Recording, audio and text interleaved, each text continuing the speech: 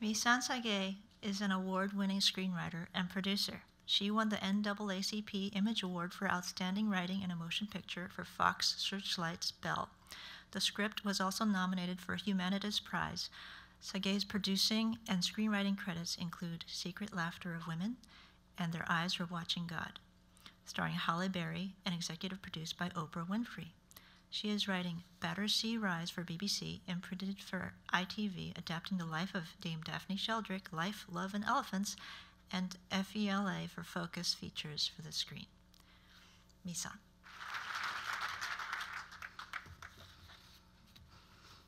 Hello. In these times when everything and everyone seems motivated by anger and hate, and I include me in that, I found the perfect antidote: Joey Clarke's script. Joey has everything that makes a great writer: talent, persistence, a strong and authentic voice. But what I loved most about this script was his characters and relationships. Each character is real, each relationship is complex, and however flawed, drawn with a deep understanding.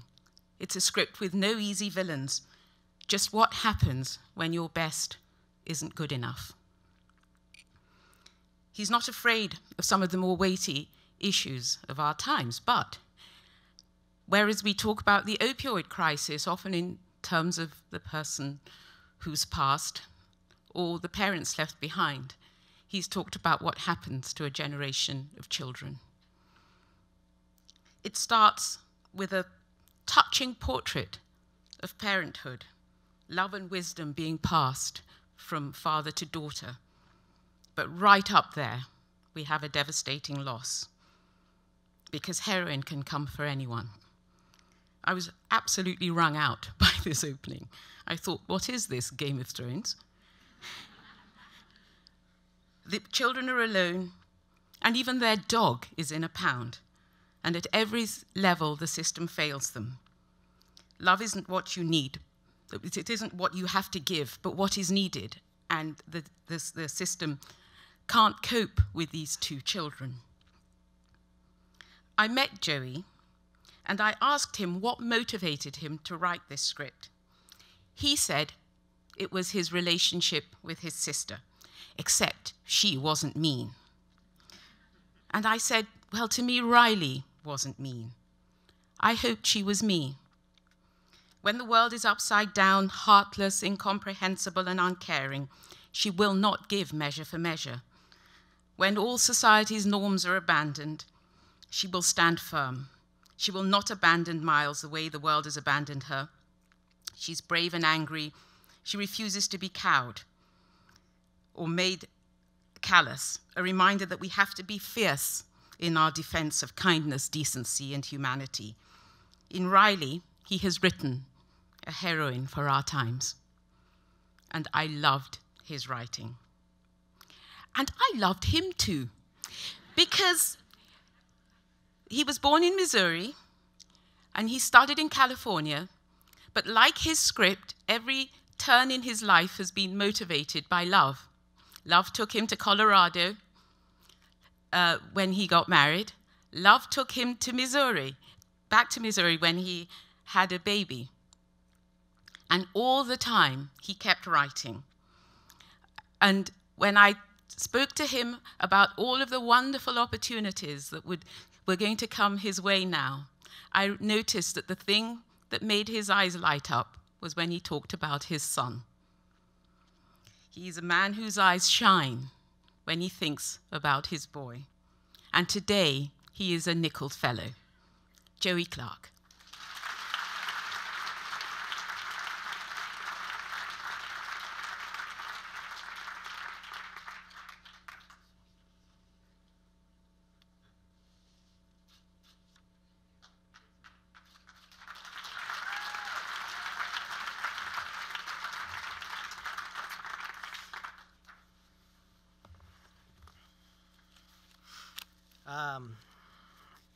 Thank you very much, Misan, that's some of the kindest words anybody's ever said about me. And Misan flew from London a couple days ago to come say them, which is no one's ever flown across an ocean to say anything about me.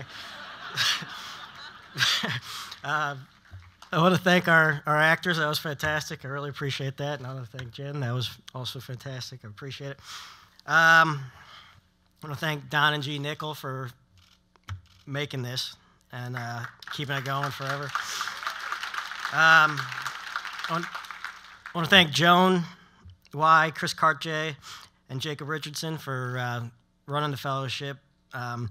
This week has been incredible because of you guys, and the last 6 weeks where I've bothered you with all my stupid questions and was also very great. You were quick to answer everything and was very appreciative. I want to thank Robin Swycord and the entire committee for thinking my script and me were worthy of this opportunity and this incredible gift that you're really giving us to open the door into this community. And I want to thank all the readers along the way and the Nicholl committee, or not the committee, but the readers who thought it was worth passing along to the committee eventually. As a writer, you kind of keep going, not really knowing if it's ever going to lead to anything, and you hope it will, and you just tell yourself it will because you want to. And it's a lot easier to go along that journey when you have a family and people supporting you, and that starts most with my beautiful wife, Samantha.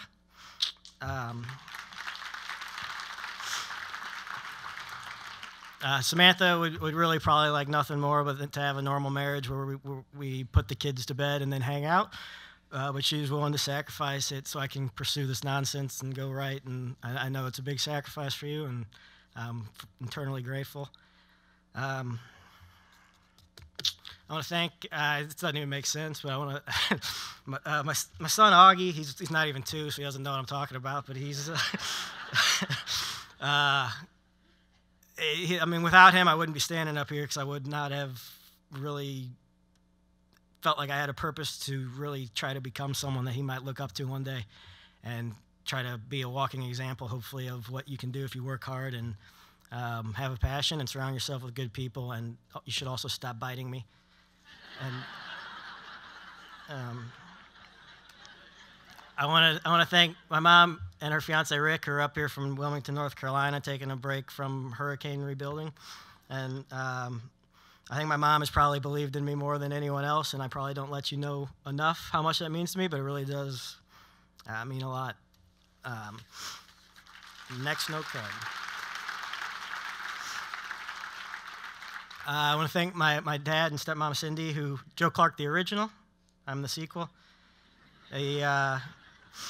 They're here from St. Louis, and they've also always encouraged me to keep going. And I've said in the past, and I'll say it again, if I turn out to be half the man my dad is, I'll be doing just fine. I want to thank Eric and Dana, and I believe Anais is here, and Dana, I'm sure, is watching with Aaron in Kansas City. I want to thank you guys for always supporting me and encouraging me, and not saying you're not going to do that. I want to thank all my in-laws who, even though I wanted to do this, they said let me marry their daughter or sister. And last but not least, I want to thank Kelly and Ty, who are probably watching in Texas. My sister, Kelly, who, as my son pointed out, it's no coincidence that I'm able to write very close relationships between a brother and a sister. And even if I said on the Facebook thing, like my sister kind of gets me more than a lot of people. And a lot of people are talking about this script. I have a favorite scene, and then a lot of people I talk to have a different favorite scene. And the one person who said, my favorite scene is this scene, it was my sister. So it was like she was still there talking about what I like. Well, it's great to have, I'm trying to hurry up, I'm sorry. Well, it's great to have a family who's always supporting you and whatnot. It's also important to have people who actually know what they're talking about, reading your stuff and saying, keep going. That starts with my good man Howie Kramer, who is here somewhere. I've wanted to quit several times and have quit several times, and Howie's always there bringing me back in. And Howie's my first person to read anything I write, and the only person who read Miles before I submitted it. And I would not be standing up here without Howie's friendship. I would not be up here without the friendship of my buddy Matt Taylor in Chicago either. Matt and I kind of fell in love with movies together back when we were teenagers, going to Plaza Frontenac and Tivoli in St. Louis, and realizing movies that were there are good movies that don't have to be huge and There's a lot of good small movies, is what I'm trying to say. I don't know. And I want to thank, there's several other readers who read my stuff, and I've learned a lot from their notes. Tracy Meyer, Sam Zwievelman, Don Broda, and anyone else who's ever read anything that I've written at some point in my life. I really appreciate it. And thank you all very much.